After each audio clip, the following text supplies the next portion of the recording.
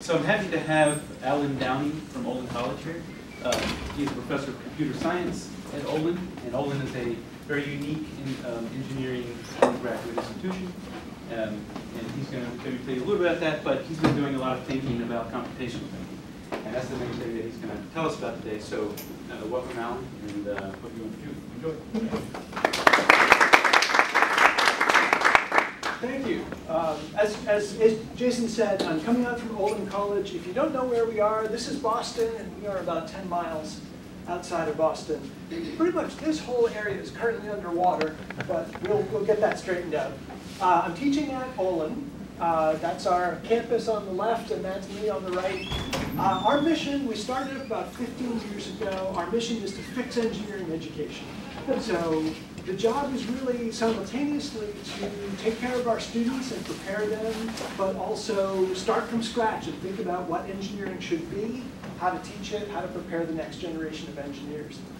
A big chunk of this that I'm working on is this series of books, which is about taking computation as a tool for learning everything. And you can almost from left to right follow me learning different stuff. So I started with Python on the left, and gradually started applying that to things like statistics and Bayesian statistics, where I kind of felt like I knew what I was talking about, and digital signal processing and complexity science, where I kind of don't. But one of the things I'm going to talk about, when you use programming as a way to get into new topics, you can simultaneously teach yourself and teach others, and move away from the model that says, I have to be the font of all knowledge, to using computation as a model of learning, as a way of ingesting material and making it visible to you and visible to your audience. So that's a big part of what I'm talking about today. Speaking of audience, I want to get a sense of who you all are so I know which parts of this I should explain more or less. Curious to know, starting out, how many of you know at least a little bit of Python? Wow, okay, good. How many of you self-identify as engineers? Okay, how about scientists? Bayesians? Frequentists? Musicians? Okay, I'm going to have a couple of examples related to sound. How many did I miss completely? How about no? Is there anybody in the room who said no to all of those? All right, okay, good, thank you, that gives me a sense. So I'm going to talk about Python, not in the obvious way of, here's a programming language that solves programming problems. I'm talking about Python as a way of communicating, exploring, and teaching and learning. And I'm going to give one example for each of those four things. First one, thinking about communicating. The first generation of programming was really the idea of translation. I'm going to take well-understood ideas and express them in the form of code. So coding, thinking of programming as coding, we are encoding an idea. Or things like Fortran. The name Fortran is from formula translation. That is the idea that you already know the answer, you're just expressing it. So I want to give an example from computer science of breadth-first search. For a long time when you were studying algorithms, you would see them first in the form of pseudocode. Because the programming languages that we had, things like assembly language and C, were so low level that if I showed you this algorithm in code, it would be very hard to see what's going on through all the details. So I would start by taking the concept, translating it into pseudocode, and then translating it again into the programming language. So this is what an algorithms book would look like in 1985. And this is the same algorithm on Wikipedia about 15 years later, maybe less. Recently, this is kind of what it looks like. And if you know some Python, you might notice that this is gradually looking less and less like math and more like Python. In fact, from here to a Python implementation of breadth-first search is a pretty small step.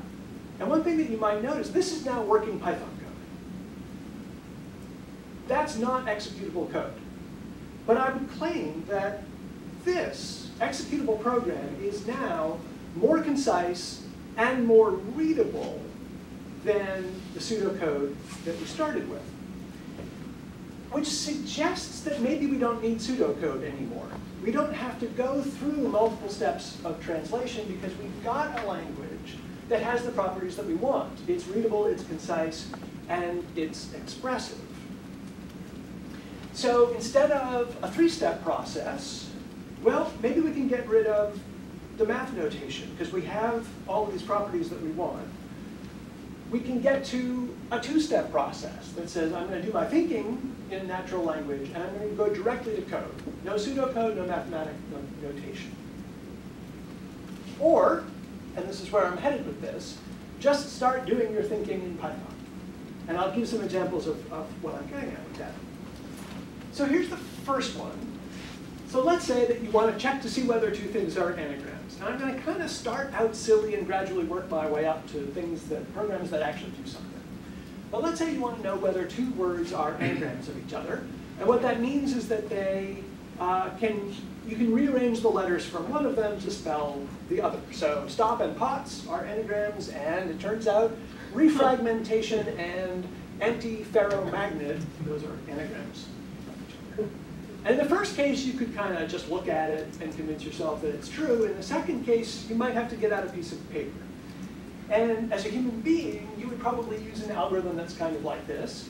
You would work your way through the first word, and for each letter in the first word, you would cross out the corresponding letter in the second word.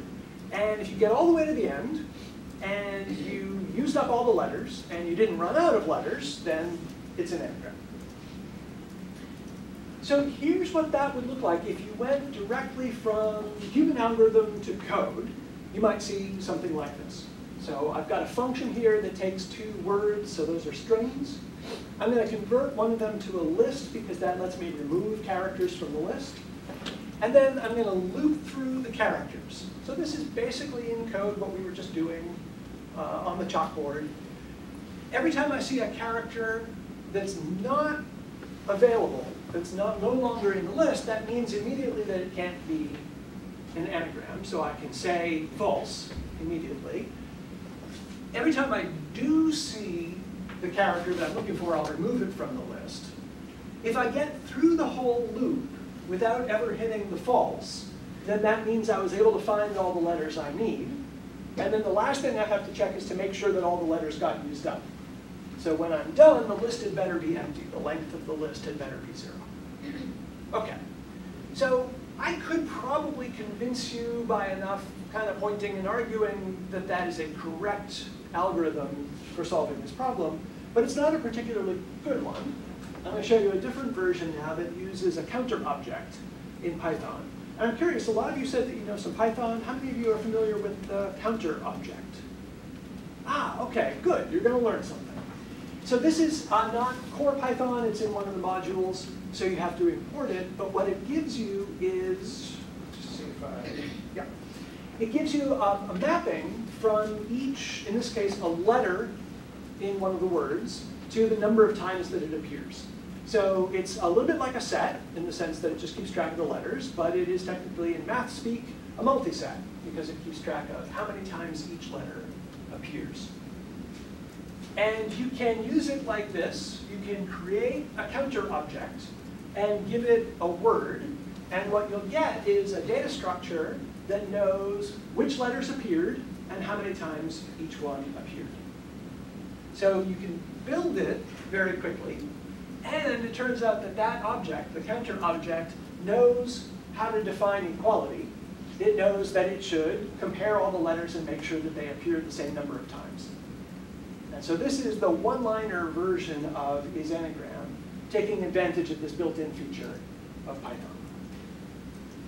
And it's concise, and it's readable, and it takes advantage of reuses software, and it's demonstrably correct. Once you convince yourself that you know what a counter is, you can very quickly convince yourself that that is a correct implementation. And for the computer scientists in the room, what is the order of growth of that algorithm? Building two counter objects and comparing two counter objects as a function of the lengths of the two words. Anybody want to jump in on that one? It turns out to be a nice, efficient algorithm. It is linear in the lengths of the two lists, unlike the previous example, which was n squared. For short words, that almost certainly doesn't matter, but from an algorithmic point of view, it sort of makes you feel warm and fuzzy. Okay, so we did anagrams. I want to take one more step to another problem, which is the Scrabble problem, which is you have a set of tiles, and you have a word, and you want to know whether this set of tiles can spell that word. So it's similar to anagram, but it's okay if you have leftover letters at the end. So I'm going to solve this problem by taking advantage of inheritance. And this is one of the nice things about Python. It's a so-called multi-paradigmatic language, which is to say, if you want to do object-oriented programming, you can, but you don't have to. And here's where I'm going to make that transition and say, look, I've got an object, a counter, that almost does what I want, but not quite. So I want to start with an existing thing and add a new feature to it. And that's exactly what inheritance does. I'm going to create a new kind of object that I'm going to call a multiset. And it's going to be based on counter, and that's what this syntax means, is that this new thing called the multiset is the same as the old thing called the counter. It has all the same capabilities, plus this new additional feature called LE. Anybody know what LE stands for? Less than or equals. So I'm teaching this object what the less than or equals operation means. And what it means is that I'm going to compare two objects, and by convention they're called self and other, but you can just think of it as the two objects. And I'm going to loop through one of them and check to make sure that I have, let's see, more tiles than there are letters in the word. And this is a less than relationship because if I had too many, that's okay, but if I have too few, it's not. If I find out that I have too few, then I immediately say, no, I cannot spell that word with those tiles. If I get all the way through the loop, I can conclude, yep, it's good, and I don't have to check whether there are leftover tiles. So this is a similar operation, but now I've got this special new feature that lets me write the program like this. And Python knows that when it sees this operator, the less than or equals operator, it knows that that corresponds to this function because that is a special name that Python knows that corresponds to the operator. So again, I'm taking advantage of a lot of existing features, but I get to extend them and specialize them so that now there are more and more problems that I can express this way, very concisely, demonstrably correct. Again, it's reusable, it's extensible, and it also turns out to be an efficient algorithm if we care about that. Let me pause there for just a second, because I'm kind of cranking through some stuff. Questions, thoughts? I've got, I think, 2 more steps, 2 more problems like this, where I'm going to just add one little feature at a time, so see where I'm headed. Okay so far? All right. All right, so here's the next one. I'm going to represent a probability mass function. So coming from statistics, you probably know what this is. How many people instantly hear PMF and you know what that is? Okay, good. So if you are not familiar with PMFs, just one way to think about it, you have a set of random possible outcomes, and each one of them has some probability of being true. So this data structure is just a map from an outcome, whatever kind of thing it is, to a probability. Here's what that looks like. I'm going to define a new thing called the PMF. It's based on the old thing, the counter, same thing we were just working with before. The only difference is that I want to be able to normalize it. I want to make it so that all the probabilities add up to 1. And I'm going to do that by just adding up the probabilities before they're normalized, the unnormalized probabilities, and then divide through by the total. So I'm just looping through each possible value, each possible outcome, and dividing it by the total probability. And when I'm done, it'll be at least approximately adding up to 1. So here's an example. I'm going to create a PMF object that represents the possible outcomes of rolling a 6-sided die. So there are 6 possible outcomes, the numbers 1 through 6. I'm going to create that object and then normalize it. And what that gives me is a map that looks like this. And by the way, it already knew how to print itself because I'm using the built-in print method from the counter object. And it's telling me there are 6 possible values, and they all have the same probability, which is roughly 1/6. Okay, so that's a PMF. Let's add one more capability to the PMF, which is I would like to be able to add 2 PMFs in order to figure out if I roll 2 dice and I add the 2 results together, what's the distribution of possible outcomes. And I'm going to do this by discrete convolution. I'm going to loop through both of the objects. I'm going to enumerate all the possible outcomes from the first die, all the possible outcomes from the second die, and then the outcome, the sum, is just adding together those 2 values. And the probability of that particular outcome is going to be the product of 2 probabilities. This is one of those nice cases where I've got 2 independent events. So computing the probability of 2 of them is just the product. I don't have to worry about conditional probabilities. So I'm just going to compute 2 probabilities and multiply them. Okay. So that's it. I've now taught the PMF object how to add itself. And in the same way that LE corresponds to the less than or equal to operator, add corresponds to the plus operator. So I can write this now. I can have this object that represents the PMF of 1 6-sided die, and when I apply the plus operator, the result is going to be a new PMF object that represents the distribution of possible values from 2 to 12 and their probabilities. And not only that, once you have addition, the sum function comes automatically. Sum depends on addition, so I can add up 3 dice now. And it'll convolve the first 2 and then take the result and convolve that with the third one. And the result looks like that. This is what the PMFs look like. For the 1 die, the possible values are 1 through 6, and they're all equally likely. So that's the uniform distribution that's in the top left.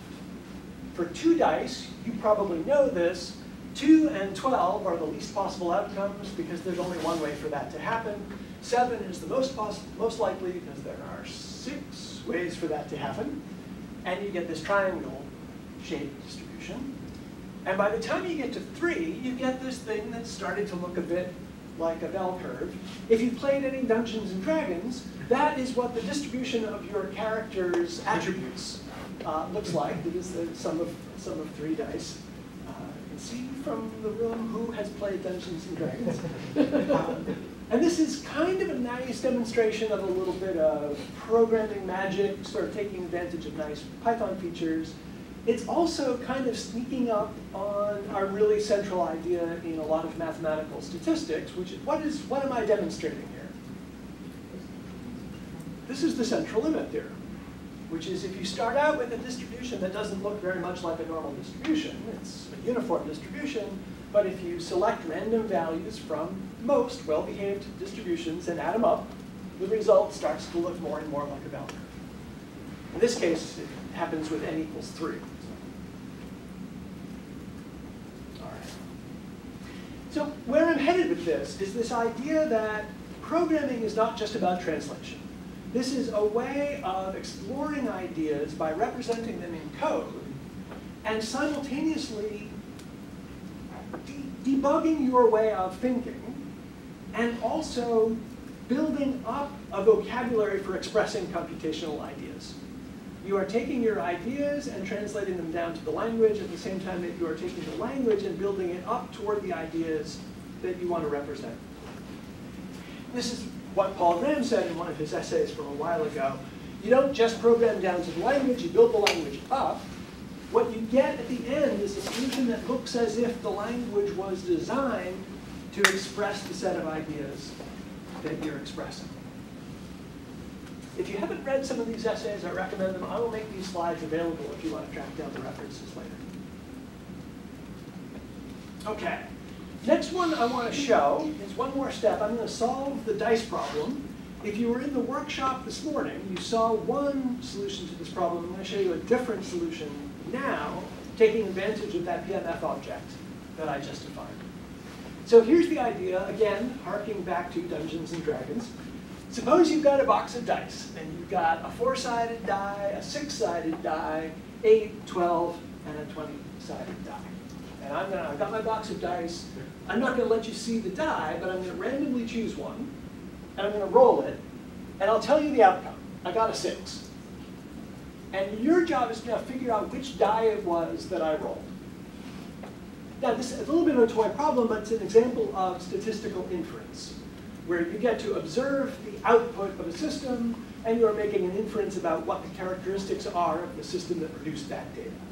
So this is a toy version of the canonical problem in statistical inference. So we've got some intuition for this. If I rolled a 6, you can be pretty sure that I didn't roll the 4-sided die. Now let's assume that the die are labeled from 1 to n, where n is the number of sides. So 6 is impossible. The 4-sided die has been eliminated. It now has probability 0. But the question is, well, what about the others? They're still possible. Are they all still equally likely? Or has this outcome now given us some information about which die it was? So let's see if we can figure that out. We're going to use Bayes' theorem. This is the idea that we have prior probabilities, which is what we believed about the dice before we saw the outcome.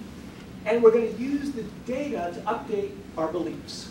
And Bayes' theorem tells us how to do that update. Bayes' theorem gives us the quantitative version of that intuition that we were just doing a second ago. And I'm going to do it by taking advantage of that PIMF object. I'm going to create a new thing called a suite, which is a suite or a set of hypotheses and their corresponding probabilities. So I'm going to start out creating a suite that contains these 5 hypotheses, which I'm going to represent with numbers. I could represent the hypotheses any way I want, but I'm just going to use integers 4, 6, 8, 12, and 20. Initially, they all have the same probability. So I now have a set of hypotheses and their probabilities. The hypothesis is the number of sides. The data is the 6 that I rolled. And now I want to do an update. This is what a Bayesian update looks like in Python. So I'm going to take as arguments to this function a suite, so that's my set of hypotheses, and the data, the outcome, the 6 that I rolled. I'm going to loop through all the hypotheses, and for each hypothesis compute the likelihood of the data under the hypothesis. In other words, if the given hypothesis is true, what would be the probability of seeing the data I saw? If I can answer this question, then I'm going to take those likelihoods, multiply by the priors, and then when I renormalize the suite, I will get my normalized posterior probabilities.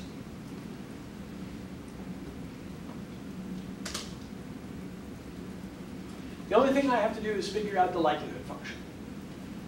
So this function is now going to take the data, this is the 6-sided die, and the hypothesis, which is the hypothetical number of sides on the dice. Each time this function gets called, in some sense we are being magically told which die it was, and we're just supposed to figure out what would be the probability of getting a 6. So let me ask you, if let's say it's the 4-sided die, what's the probability of getting a 6? 0. What if it's a 6-sided die? 1/6. What if it's an 8-sided die? 1/8. So we can take that and generalize it into this function. It says if your outcome exceeds the number of sides on the die, that can't happen, so the probability is 0. And otherwise, the result is 1 over n, 1 over the number of sides on the die. That's it. We have now solved the dice problem. We need to execute the code in order to get the solution, but we've done all the work we have to do. This part is the same for every single Bayesian update. This is the structure of an update. The only thing we have to plug in for a specific problem is to figure out this function. Now that we've done it, we can run it like this. Create the suite, do the update with the data, and then I'm just printing to make it a little bit prettier. There's what the result looks like. So the posterior probability for the 4-sided die is 0. Good, that's what we wanted it to be. We ruled out that hypothesis. And the others are roughly 40%, 30%, 20%, and a little bit more than 10%. So the 20-sided die is the least likely, because if it were a 20-sided die, there's a pretty good chance we would have seen something bigger than 6. Since we didn't see something bigger than 6, that makes us think it might not be the 20-sided die. So it's doing what we wanted to do. The intuition says that it should look something like that, and Bayes' theorem tells us quantitatively what it is like. All right. Again, one of the reasons I'm doing this example is that I just think it's kind of cool that you can express a Bayesian update in a very short amount of code, and sort of nicely encapsulated bits of code where each piece is very simple, and then it assembles into a solution to a non-trivial problem. It's kind of, if I had just thrown that problem at you and said to code it up, it might not look quite that pretty. The other point is to say that I'm not taking a mathematical idea and translating it into code. This is what Bayes' theorem looks like if you express it in mathematical notation for a discrete set of hypotheses. If you have a continuous set, that summation becomes an integral, which is fine. There are a lot of things that you can do using math notation, but if you're headed for code, it doesn't necessarily help you to go through mathland. So this is what it looks like in Python. This is what it looks like in math. There's not really a straightforward translation from one of these to the other. What I did was really this. I started with a concept, and I independently expressed it in 2 different languages. I didn't do this, which kind of matters, because what we're talking about are formal languages. They were designed by human beings. We forget that math notation was designed by human beings, but it was. It's kind of like a programming language, in the sense that people designed it with a particular goal in mind. They designed it to express mathematical ideas, and programming languages are designed by people to express ideas about computation. And each of them is good at the thing it was designed for, and less good at the thing it wasn't designed for. So when you do multiple translations, you accumulate the limitations of each language that you go through. When you do those translations, you are limited to the subset of programs that we can express in all of the languages. Now, I want to be a little bit careful when I say that. Remember, I said the set of programs that we can express in all of the languages. And that's different from the set of programs that can be expressed in all the languages. If you work in multiple programming languages, you probably know that almost all of them, all real programming languages, are Turing complete in the sense that anything computable can be expressed in that language, at least in theory. But in practice, the limit on what we can express, the computations that we can perform, is not the ability of the language to express the computation. It's our cognitive ability to express it. So many things that we could do in theory, we can't do in practice just because we're not very smart. We're limited by our ability to handle complexity in our minds, and that's why language matters for programming. This is sort of the Sapir-Whorf hypothesis for programming. That's the idea in natural languages that what you can say is limited by the language that you speak. That may or may not be true for human languages. That's sort of a contentious issue in linguistics. But I believe that it's true in computation because the limiting factor for us is software engineering, our ability to handle complexity. And once again, I find myself face to face with Paul Graham, who said all of this stuff long before I did. The more powerful programming languages make programs shorter. That matters because, at least in part, we keep the program in our heads, and we're limited in just the amount of stuff that we can keep in our heads. Here's the other idea from cognitive science that I'll mention is chunking, and this idea that we can hold about 7 plus or minus 2 things in our heads simultaneously. And again, that's kind of contentious and not entirely clear that that's true, but it captures this notion that we have limited ability. All right. So far I've been talking as a way of communicating. I want to shift to my second topic, which is Python as a way of learning. And I want to hit two ideas here. One of them is that we're going to explain what things are by explaining what they do. And the other is that when we explain things in code, we are taking ideas out of our head, making them external and visible, so that when you debug your code, you are simultaneously debugging the ideas in your head. So this is getting toward Python as a way of thinking, because I'm not taking a well-formulated idea that is complete and correct and then translating it. I'm taking half-baked ideas, getting them into code as a way of finding out whether they are complete and correct. Because by making them executable, I get into a feedback loop that lets me debug my brain. So I'll give an example, and this is me trying to teach myself kinematics. I will give you a warning that this makes my head hurt. It might make your heads hurt too. I would like you to get the idea of this. If you don't get the details, it's probably okay. Anybody familiar with this book? It's a fairly popular book for an intro robotics, kinematics class. Started reading this. A lot of it is about linkages, robotics that consist of a sequence of joints. Chapter 1 is all about vectors and frames and transforms. And I found that I had a hard time with chapter 1.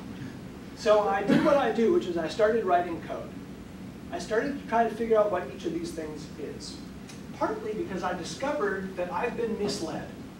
The word vector, to me, from the context of computer science and mathematics, means a sequence of numbers, or a tuple of numbers, or a tuple of numbers, or an array. It's just a suitcase full of numbers. That's what I had been led to believe that a vector is. And then I encountered Euclidean vectors and discovered that that's not what they are at all. This is what a Euclidean vector is, at least according to Wikipedia. I don't know what any of that means. In part because it's the wrong question. When you ask what a vector is, you get a very abstract answer. When you ask what a vector does, you can get a very concrete answer. Here's what I came to figure out from working my way through the chapter, which is each of the vectors is defined relative to a frame. So if you give me a frame and ask for the coordinates of a vector in a frame, that I can do. So you give me the frame, I will give you coordinates of a vector in a frame. But that means that if you give me different frames, I'll give you different coordinates. And then I also want to be able to do operations on vectors, and like adding two vectors. And it turns out that's not always legal. If you have two vectors that are defined in different frames, you can't add them, at least not in a direct way. You typically have to transform one of them into the other frame, and then you can add them. And then the result that you can get that result in whichever of the two frames you want. So once I figured that out, I said, okay, so here's how I'm going to represent a vector. What a vector is a set of coordinates that's relative to one particular frame. So I need to keep those two things together. The vector has to know what frame it's in, so it has to carry around a reference to its frame. And this is a way of creating a new kind of object that contains two pieces. An array that contains the coordinates and a reference to the frame it's defined in. Now, I can perform operations like addition. I can do one version of this that says, look, if you try to make me add two vectors that are in different frames, I'm just going to say no. That's what, if you're not familiar with raise, that raises an exception. It says, this is an error, stop the program, I want to get off. The alternative, if they are in the same frame, then all I need to do is add the coordinates. And that's just a straightforward array addition. If you are a fan of functional programming, this is the structured interpretation of computer programs, you might be familiar with this idea that if you keep asking what it is, and work your way down, eventually the answer almost always turns out to be a map. Or a function, a map is just the discrete version of a function. All right, so that's Python as a way of learning. Again, two ideas there. One is that I'm expressing what something is by telling you what it does, and I'm getting ideas out of my head, representing them in code so that I can debug my brain. As a side effect, when you're done, you have code that's executable and maybe it does something useful. But that's not always the thing you care about. Okay, third thing, talking about Python as a way of teaching. And this is kind of the idea of all of these books that I've been working on, which is I want to teach people digital signal processing. How am I going to do it? Part of the motivation here is I love the fast Fourier transform. It's probably the coolest thing I ever learned. It turns out it's useful for all kinds of things. It gets used in engineering and math and science, so it's great. The algorithm itself is not only very clever, it's really just beautiful. It's, in the aesthetics of mathematics, it's pretty cool. And once you know it, you just see the world differently. Certainly your perception of sound, because so much of how we process sound is basically spectral analysis. It explains a lot about the world and how we perceive the world. And it makes me sad that by and large, non-engineers probably don't know about FFT at all. And engineers do, but engineers come to it the hard way. This is the hard way. This is another popular book for signal processing. Chapter 12 is the Fourier transform, because there's so much stuff you have to get through before you're ready for it. If you are restricted to going bottom up, if you are working with paper and pencil, you are pretty much committed to spending the first week on complex arithmetic. And it's a good long time before you get to interesting stuff. One of the nice things about this computational approach is Python already knows how to do complex arithmetic. And in fact, Python already knows how to do fast Fourier transform. So I have a choice here. I could go bottom up, but I have the option of going top down. What I mean by top down is, if you're the students in my class, I'm just going to give you Fourier transform on the first day. You're going to use it, you're going to see what it does, you're going to apply it, and then at some point down the road, you're going to get curious. You're going to say, this is kind of magic. How does this thing work? And now you are motivated and interested and ready to find out. So for me, you start using Fourier transform in chapter 1. I will eventually tell you how it works in chapter 6. This gives you a lot of chances to just play around on the first day or the first week of the semester and try stuff out. I've got an example here that I think I'm not going to do right now, but if you grab my slides, you can play around with it later. It's just kind of a fun example. I think the one I'll show you is the sawtooth chirp, which was just kind of playing around. So a chirp is a sound that varies in frequency over time.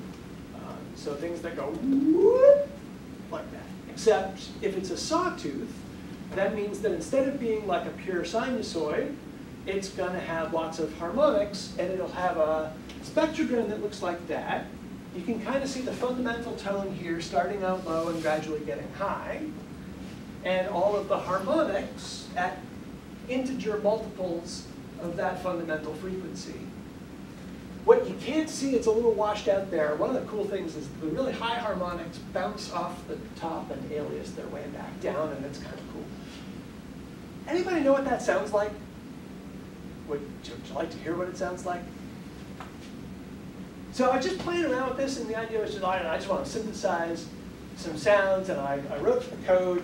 This actually is not the prettiest bit of code, but this is in the structure that I was working with. This is the way I computed a sawtooth chirp. And when I first played it, I just could not have been happier. This is what it sounds like. Anybody know what that is? That is the red alert from the original Star Trek series. This is what it sounded like. Because you remember when that was made, that was like 1968. This was like cutting edge synthesizers. There's probably an analog synthesizer that generated a sawtooth, and then they just ramped it up through a range of frequencies. Whoops, why is that not playing? That's the original Star Trek Red Alert. I was so happy. And also, I love the idea that if you are in a life and death emergency, what you really need going on in the background is this. It's like, everybody, stay calm, but don't panic. All right. Let me do one other example, because this is, I told you, the first week of digital signal processing. The last week of digital signal processing is the convolution theorem. And this is the idea that if you have a signal, and if you have a system that signal is traveling through, you can model that system, and you can simulate what that signal would sound like if it went through the system. So how do you characterize a system? How do you know the frequency response of something like a room, like the acoustics of a room? Does anyone know how they characterize rooms? There are a couple of ways to do it. Pop a balloon. Pop a balloon. Why is that? Because you get a sharp transient then that is really short. Yeah. So you're putting a signal into the room, and then you're measuring what the output of that room is. And do you know why that particular signal, why you choose an impulse? Wide spectrum. It's a wide spectrum input. It is, in the limit, it is equal power at all frequencies. And so you are simultaneously measuring the behavior of that room at all frequencies. Another way to do it, other than popping a balloon, is to fire a gun. So here's a recording. Let's see.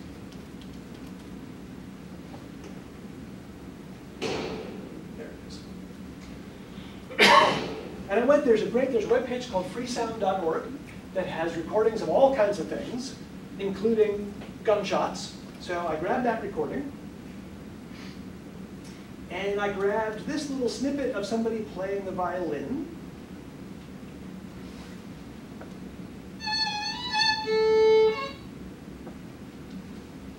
And now I want to simulate what that violin would have sounded like if it had been recorded in the room where the gunshot was fired. What the convolution theorem tells me is that in the time domain, I can just take those two waveforms and convolve them together, and this is what that result looks like. There's what the waveform looks like, and here's what it sounds like.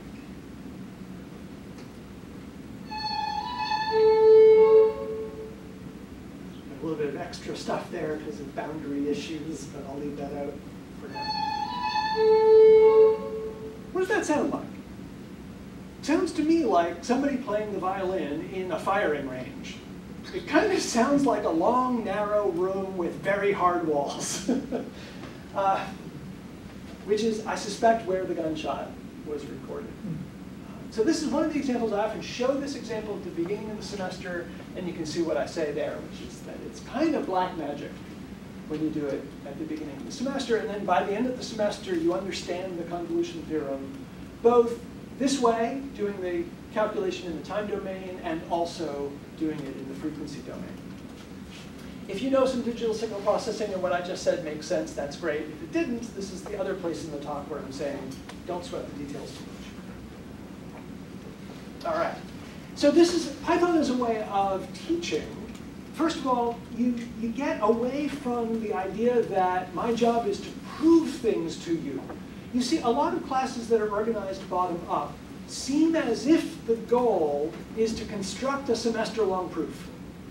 And that each little thing that you do at every step of the way is the lemma that you need for the next theorem that gets you to the next lemma. And we have this idea that at the end of the semester, there's this gigantic QED that happens, which is enormously satisfying from the point of view of proof and enormously unsatisfying from the point of view of learning. Because proving that something is true does not usually mean that you really understand it. You often come away feeling like you've sort of been tricked into believing that it's true, but not really why, and maybe not actually believing it in the sense that you feel like you've been bullied into saying that you believe it, but not necessarily that you do. Going top down, I think, simultaneously builds practical ability to work with this stuff. You can do stuff, and you're also gradually developing feeling for why it's true, how it works, and so on. It's also just a lot more fun. You can do more interesting things on the first day of class. So to wrap up, fundamental idea I'm getting across is that things have changed. Programming languages have changed. If you're used to C, you're used to this idea that the code is unreadable and opaque. It's a necessary evil. But once you write the code, you never look at it again. Modern programming languages are so expressive that they are really different. There's a qualitative difference. Now you can use them not just for executable code, but as a way of communicating and thinking and learning and teaching. If you're interested, I've written a little bit about this. This was an article that was in the Scientific American blog about a year ago, and this is a longer version of it. I have a blog called Probably Overthinking It. So there are some more resources there.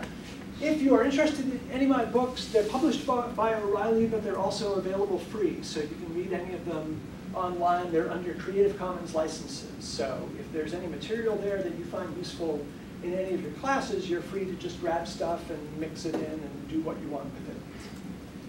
And lastly, let me give you that. That's 4 different ways to get in touch with me if you have anything that you want to talk about. But I'm also... Yes, we have a few minutes. Talk to me. Tell me what you're thinking about. Ask questions. Please.